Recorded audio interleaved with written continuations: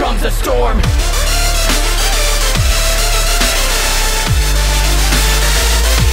Here comes the storm.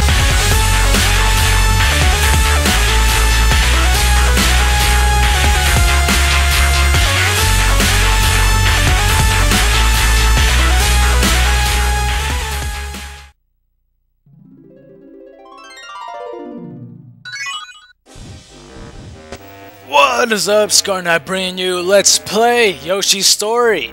Welcome to page 6, the finale, where we're gonna do 6-1 Mecha Castle. Let's begin the ending. So in this episode, in the Mecha Castle, I will pick Red Yoshi to get this started. Okay, so for in this level, I will show off that there's a chain door right here. What you have to do is swing back and forth using the control stick on this hammer to get that chain door uplifted. So throughout this whole level, there's going to be a whole bunch of booby traps that I'll explain each and every one of them as much as I can in depth, or as, you know, at least when you get a general idea of. But yeah, I just want to keep that thing uplifted till I feel comfortable with jumping off. So yeah, just keep doing that back and forth, and you'll hear a weird sound from Yoshi, but that's besides the point. Let's just jump off now. So right here, you'll see that there's a blade that's going to be popping up any second now, at least when I get close enough. That's just going to be warning you that there's going to be a blade popping up. These are blue blades. At least that's what I like to call them. I don't know the official names to everything, but that's what I like to call them. If you jump every single step right here, you will get yourself your first melon. If you go right here in the middle, you will get yourself your second melon. Pop this bubble, get yourself your third melon. So right off the bat, you get yourself 3 melons. Right here in the top left corner, though, there's actually another secret. So you'll see that there's a pink blade. I'll explain them in a little bit. Right here is your first special heart. I just want to go grab it and just run off, you know, pretty much. So yeah, the pink blades, they fall on this blue strip and they will keep themselves in a good amount of height to hurt the Yoshis. They're fairly predictable, so yeah, they are easy to predict, but they're harder to avoid, if that makes sense, because like I said, the height is pretty good to get anything, really. If you just jump out of the way, they can still get you, you know. So this pinwheel, this has a weird hitbox. As you know, I'm floating in the air, and if you were to go too far left or too far right, you would just roll off. But as you notice, I'm slowly going towards the left. So this is what I mean about a weird hitbox. So all these pinwheels have extremely weird hitboxes. I don't like them at all. They're just really bad. So I'm just gonna jump across and wake up this first miss warp, and there we go. I'm just gonna pop this, get ourselves our 5th melon. Instead of progression going up, I'm first gonna go left to get ourselves a little secret. Do not get caught in the middle of that. That is instant kill and that is suicide, so don't do that. I'm just gonna pop this thing, get ourselves your 6 melon that get us our heart fruit. So I'm gonna get all these coins as much as I can, because I do want them. I'm just gonna get all these. And there is a path to the left, but I'm going to go back there later for a really good reason. I just wanted to keep all the miss warps organized. I'm just going to get that melon too. But keep in mind that that secret is pertaining to this little pillars right here. So I'm going to go into this hammer and try to get that chain door uplifted. And you'll notice that there's a blue blade right there. You don't have to worry about that when you're swinging. You have to worry about that when you're jumping off, though, because if you're not doing good timing on that and you just jump off, chances are you're gonna get hurt. So just be careful with that. So for right now, just a little trivia for you.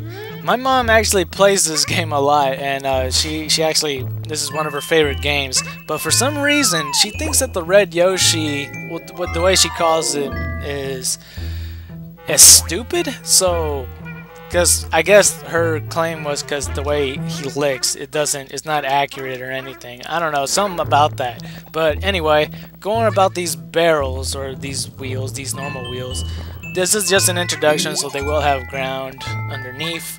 But for the rest of them, they will have red spikes, and some other has pits.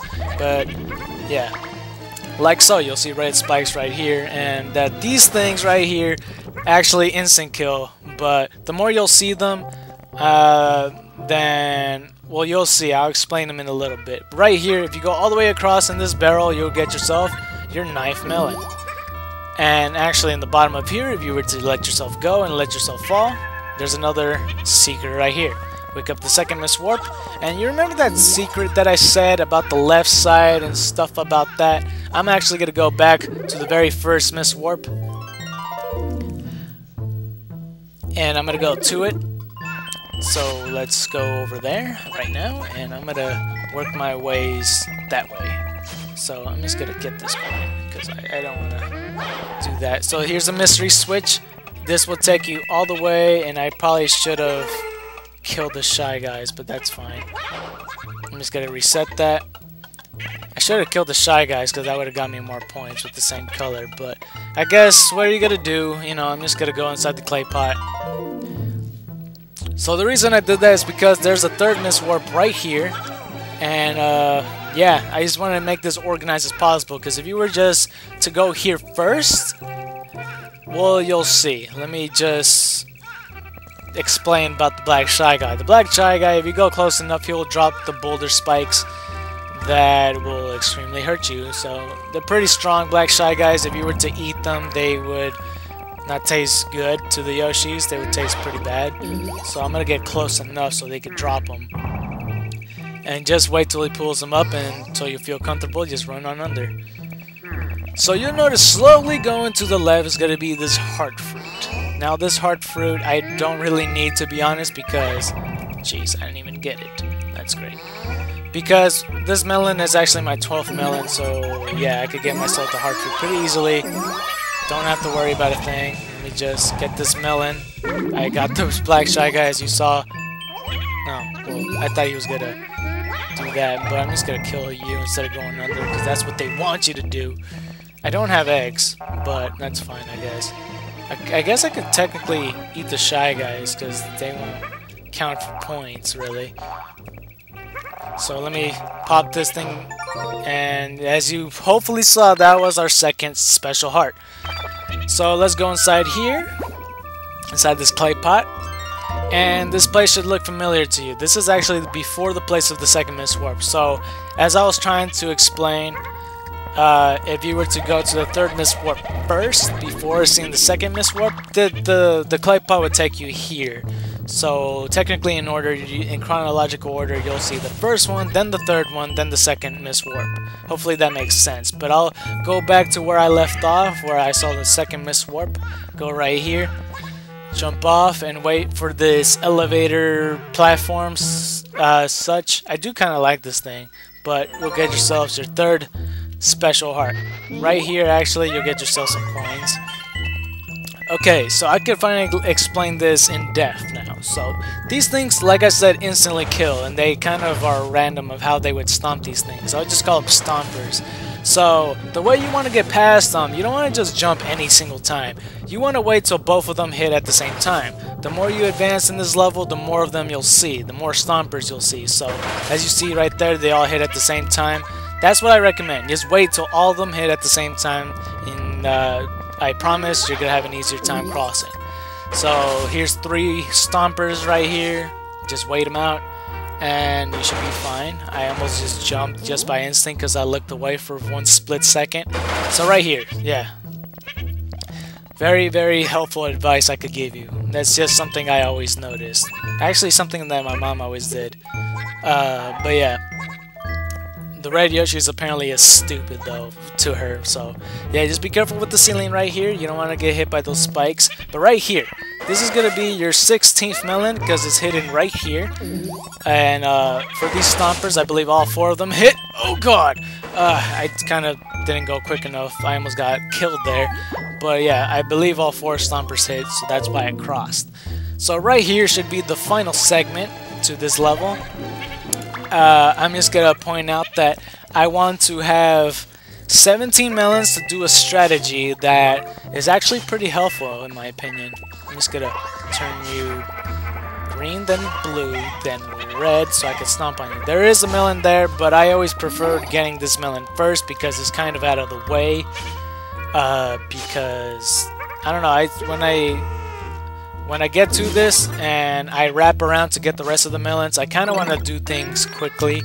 But you'll notice I passed 2 melons there. Like I said, I want 17 melons because this section right here of the level, another strategy that I have in mind that's going to help you out.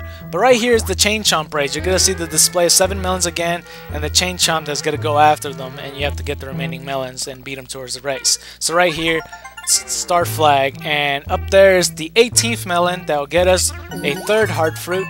So what I'm gonna do, because throughout this whole race there's gonna be a lot of booby traps, and this is gonna be very helpful to get. So getting this heart fruit is gonna actually help you a lot, so trust me on this.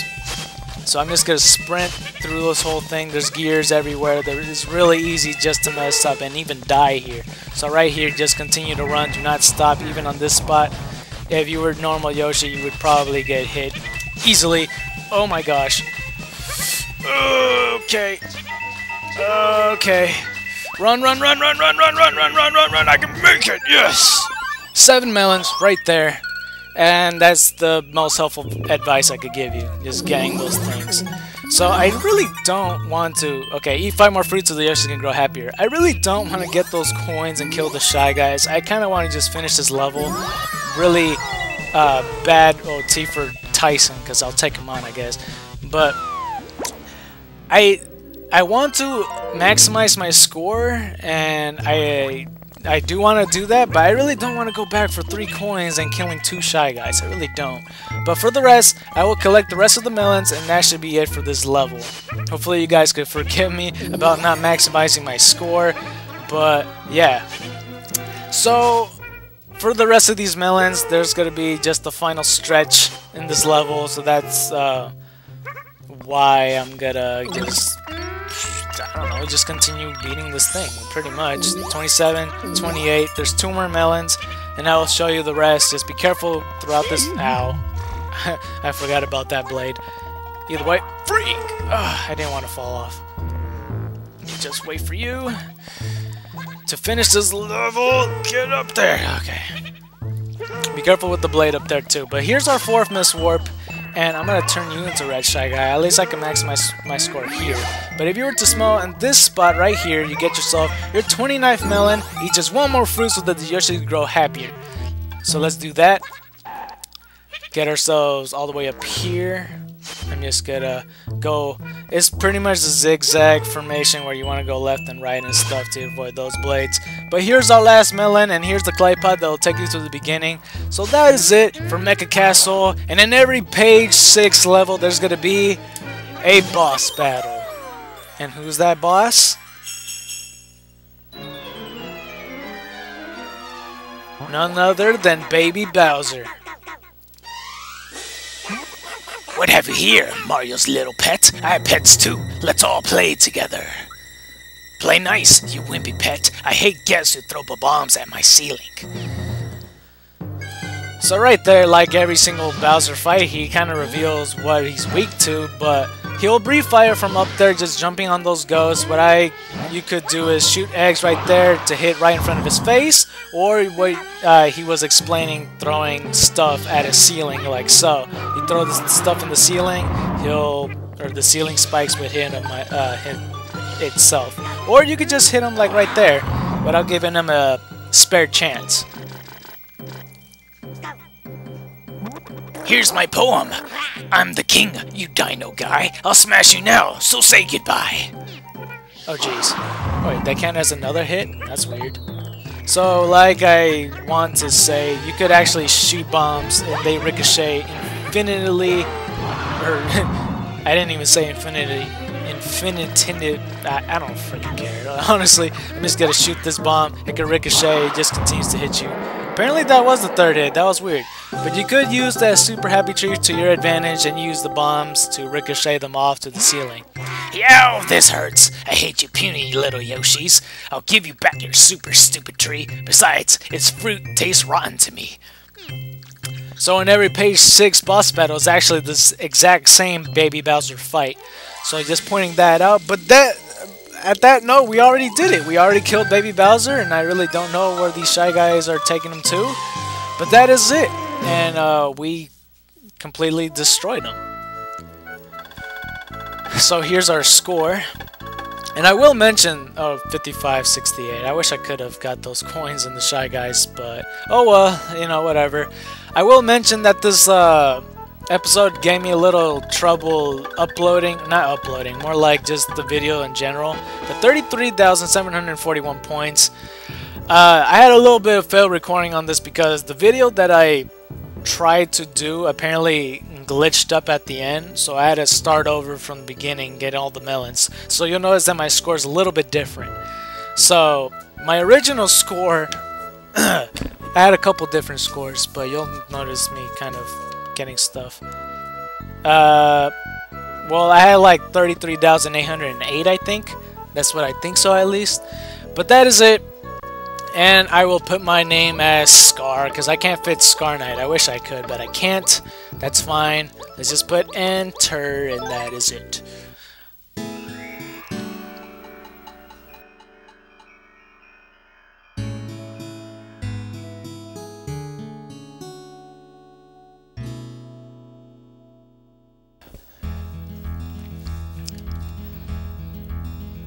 And so the adventure began that Yoshi set out to find the super happy tree. Poochie the dog helped out. Not even elephants could stop the Yoshis. So far so good. If they could stay happy, the tree would be saved.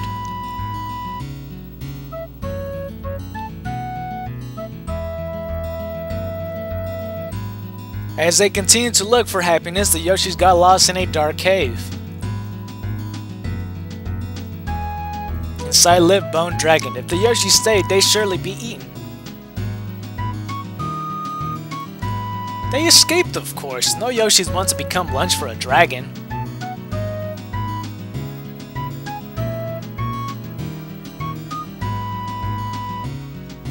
As the Yoshis were walking, they found a trail of clouds that led to the sky. The Yoshis were afraid of falling, but they walked on the clouds anyway. Up in the sky, they met Cloud and Candy, who was mean but tasted sweet.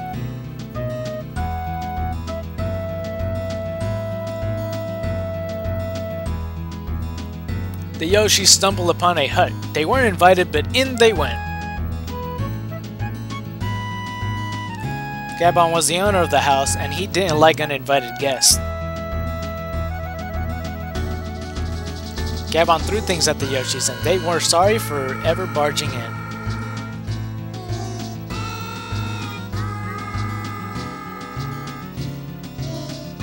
To go any farther, the Yoshis had to brave the ocean.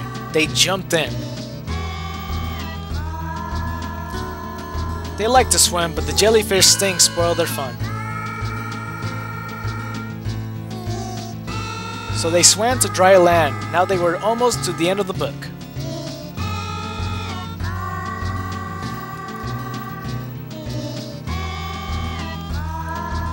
The Yoshis finally got to the castle on the final page of the storybook.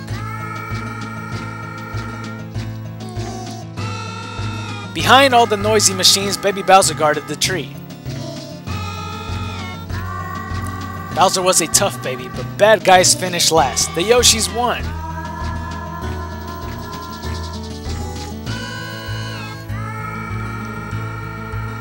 Now that the tree was safe and sound, the storybook was no longer bound. Yoshi's Island returned once more and became again the happiest shore. And the Yoshis lived happily ever after.